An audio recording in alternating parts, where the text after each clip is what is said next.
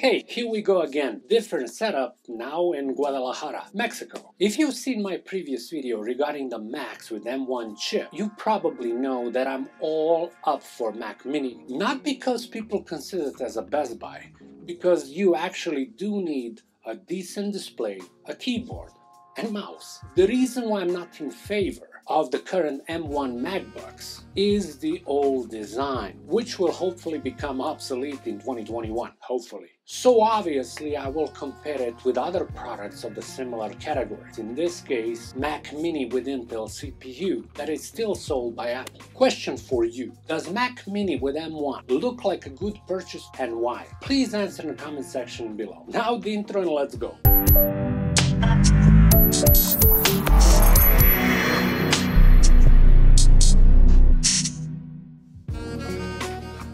Hi guys and welcome to Digital Marketing's channel. My name is Marco and this is your weekly fix of tech news, leaks, rumors and opinions, everything about Apple and their competitors. If you're a fan of this type of content, subscribe now, leave a comment below, hit the like button and don't forget to enable notifications so you don't miss the next video. So let's take a look at our contenders. On the left side we have the newest Mac Mini with M1 8 cores, 3.2 GHz CPU and integrated 8 cores GPU. These models are coming with 8 GB of unified memory, everything system on a chip. We're not gonna talk about the extras though, but you can select 16 gigs option for only $200 more. Otherwise, the base option will cost you $699. On the other side, we have Intel-based Mac Mini with 8 Gen i5 processor with 6 cores and up to 3 GHz clock speed. Intel version relies on UHD 630 graphics. Mac Mini with Intel starts with 8 gigs of RAM as well, and if you want to upgrade it, you can go all the way up to 64 gigs, which sounds mind-blowing for mini desktop. Base version will cost you $1099 only. Well, in terms of pure power, it's no secret, especially if you look at recently released benchmarks, that Apple's new baby M1 annihilates even far more superior processors, mobile or desktop. With 8 Gen i5, it's no different.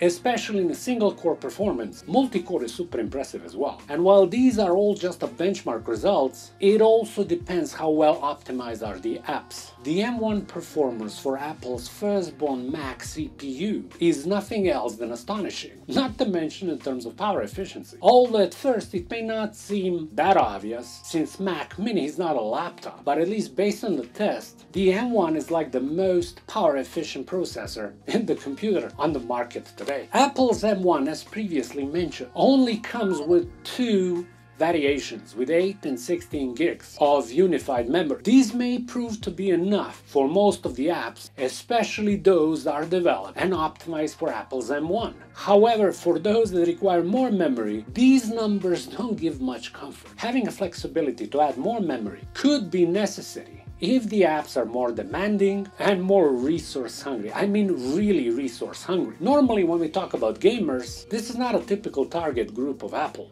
at least for now. There are some speculations and signs that Apple is slowly getting interested in a gamers market as well, but let's just leave that story for some other time. You can check more about this subject in one of my previous videos. Quick summary: if your need for more memory, most definitely Mac Mini with Intel processor is the way to go. Before we move on, if you guys like what you've seen so far, make sure that you leave a comment below, hit the thumbs up and subscribe. It means a lot for the future of this channel. Thank you. Now let's continue. As far as graphic performance go, the M1 is bringing some utterly impressive performance and capabilities for integrated graphics. Even if the benchmark results are coming from GFX Bench, which is mainly for mobile devices, it still makes you wonder, where's the limit? Especially if we look at the results when compared with mid-range discrete GPUs like GeForce 1050 GTX and Radeon RX 560. These may not be the newest models, but still, those results are impressive for integrated graphics. Now keep in mind, with all the power that comes with Mac Mini's chip, there is no support for external GPU. You got it right. If you want superb power of eGPU, your only option at the moment is Mac Mini powered by Intel. You may need it,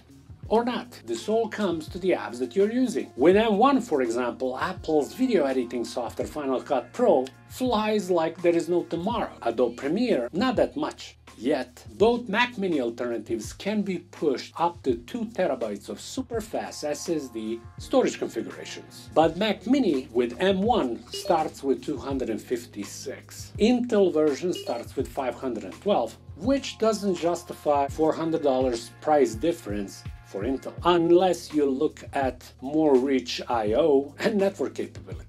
So what's the conclusion? I mean, I could simplify and tell you right away, go for Mac Mini with M1. It's being more future-proof, comparable to the Intel version, which is from 2018, 8th gen, 14 nanometer, and so on. Frankly, there are only few specifics that could take you to Mac Mini with Intel, having necessity for more RAM, eGPU, corporate environment network demands, and apps that may still have issues achieving its full potential through Rosetta 2 emulation, even if some initial results are showing otherwise. As far as we know, and based on the available information, only if you are a small minority, you should go with Mac Mini powered by Intel. Everything else is obviously on the side of M1, and it should be the one to buy. What I'm personally curious though is Mac Mini redesign and new capabilities in the future. We have to wait and see, but I have no doubt it's coming. Thank you for watching Digital Marketing Channel.